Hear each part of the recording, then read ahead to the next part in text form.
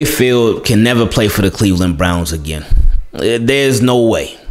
YouTube team, keep it clean. What's going on? It's Ingraven here with another video, and this is just all kinds of awkward, all kinds of weird. And for 2 out of the 4 teams that are going through this whole Deshaun Watson chase right now, it was gonna be like this. Now, the only ones who it won't be like this for are the Saints and the Panthers, because they don't have their QB situation worked out. But as far as for the Falcons and the Browns, it's super weird. But more so, in my opinion, for the Browns than the Falcons. Because the Falcons, they've been through it with Matt Ryan for a lot longer than the Browns have been through it with Baker Mayfield for. They even have paid Matt Ryan. So he's already earned his second contract, but things haven't quite worked out. But for the Browns, Baker Mayfield, coming off of a season where he was playing for you injured. He was playing for you injured. And you commended him so much for, oh man, Baker Mayfield, he's tough. Oh man, Baker Mayfield. This is why NFL, it is such a nasty business. It's a business. And a lot of people seem to forget that it is a business. Anyway, says, the team still views Baker Mayfield as their quarterback going forward. They told Mayfield's agents at the Combine they'd only explore top-tier QBs such as Deshaun Watson. So, this whole thing is just, it's weird. It's weird. And it's put Baker Mayfield and the Browns in such a weird spot. Like, how do you come back to that? Like, they obviously went hard for Deshaun Watson. They tried to get him. They not only were they interested, because it'd be one thing if we heard rumors like, oh, the Browns are interested in Deshaun Watson. Okay. Interest is one thing, but action is another. They flew out to Houston. The other teams did as well, but the Browns, they flew out to Houston to meet with Deshaun Watson and try to persuade him to waive his no-trade clause for them so they could acquire him so he could go to the Cleveland Browns and be their quarterback. All the meanwhile, you got this other guy going into the 5th-year option that you picked up, by the way. You did pick up his 5th-year option. You got him sitting there like, oh, man, they don't want me? After all I did for them, they don't want me? After all the history we broke, they don't want me? We hadn't been to the playoffs in forever. We hadn't had a winning season in forever. We hadn't won a playoff game in forever. That's what it is. There's no recovery for that. None. Well, there's one. The only way that the Browns and Baker Mayfield could recover from this would be with a new contract. But you know that's not happening. That's what makes it even worse. They've already come out and said they are not working on a deal for Baker Mayfield this offseason. So they already came out and said that. Now, things could, of course, change. But there's no coming back from this, man. There's no coming back. So many people have compared this situation to so many different things. But in my opinion, it's like Baker Mayfield. He was this college graduate that's looking for a job. And there were 32 companies that were hiring. But one of those companies, they went through all these different possible candidates for the job. They went through all these different applicants, all these different graduates from college, but they chose him. They chose Baker Mayfield to hire. And they chose him first and foremost before they selected anybody else the year that they hired him. And they were like, hey, you're our guy. It's you. You're the one.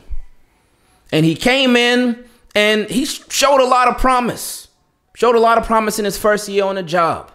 Sophomore season, showed some more promise. Got a little shaky here and there, but he still showed some more promise. 3rd year, oh man, he showed a whole lot of promise. And it was like, okay, let's go. But then the 4th year, he got hurt and things didn't look so good. And it was rough. But you all still, you broke history together. You changed the culture of your company together. And it's like the same reason that you loved them you put out a report that's the same reason why you hate him. Because that report came out yesterday talking about how Baker Mayfield and his energy and his passion is just not a good match for the Browns anymore. And they even called him childish. Said he wasn't mature. And I was thinking, And it's also said they want an adult at quarterback.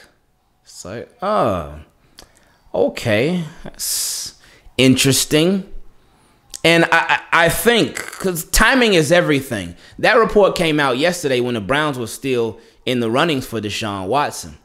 But I think with that I think they thought that they had a better chance, a better shot at getting Deshaun Watson at that time. That's why they let that report leak. Because teams will leak reports to get different things accomplished. But now today, when we find out that they're out of the Deshaun Watson sweepstakes, all of a sudden this comes out. Oh, the Browns, they still view Baker Mayfield as their quarterback going forward. There's no way. No way. And they told Mayfield's agents at the Combine they'd only explore top-tier QBs such as Watson. So the Browns, they told Baker Mayfield's people, like, hey, we love you. You're our guy. Now, don't get offended now. We're going to look at Deshaun Watson, but please don't take any offense to it. But, he'll be the only top-tier quarterback that we look at. Or if we look for somebody to replace you, it's only going to be a top guy. But don't get offended. Don't get upset. Please, Baker, don't get upset. You don't have no reason to get upset. We told you. It's at a point of no return. There's no way that Baker Mayfield ever plays for the Cleveland Browns ever again. And I don't blame him. I would not blame him at all. He got to go. This relationship is not one that it cannot continue. Deshaun Watson, is he an upgrade over Baker Mayfield? Yeah, he is. He certainly is. But still, man, and we, like I said earlier, we know the NFL, it is a business. It is certainly a business. But these people in business, they still have feelings. You don't go to your job every single day and you don't go there completely removed from it with no feelings and no attachments to it. That comes with the job. Say, for instance, if it happened to you, say, for instance, you have been working at a job. Put yourself in Mr. Mayfield's shoes. You've been working at a job for 4 years. And in those 4 years, the company saw some highs that they hadn't seen in forever. Forever with you, the person that they hired. And even if that company told you, hey, you're a contractor, but we hired you and we're going to hire you for a 5th year too. It's already locked in. You got it. It's guaranteed. Straight. And then they were like, you know what? You were going through some things in your personal life, but you still showed up to work. And yeah, some days were better than others, but you still showed up to work. You came through for us. But we're going to look for somebody else to take your spot. Because we just feel like, yeah, we could do better. We can do better. That would hurt you. That would kill you inside. To know that you gave everything to this company. And there were times when you could have called off work. There were times when Baker Mayfield could have just sat out. But he still decided, you know what? I'm going to play through it. You in your company, you decided, you know what? I could call off. I could take some vacation time. I could take some PTO, some personal time off. But you know what? No, I'm going to show up to work. I'm going to come through. Because I'm really trying to put on for this company. I'm really trying to make something happen with this company. I'm really trying to show them, like, I can get this thing done. And then they go, oh, you know what? Well, yeah, we've been looking for somebody else to take your spot. But if we have somebody take your spot, it's only going to be somebody that's really, really, really good at the job that you do. But if it doesn't work out with them, then, hey, you'll still be our guy. You can't tell me that you wouldn't be hurt from that. You can't tell me that.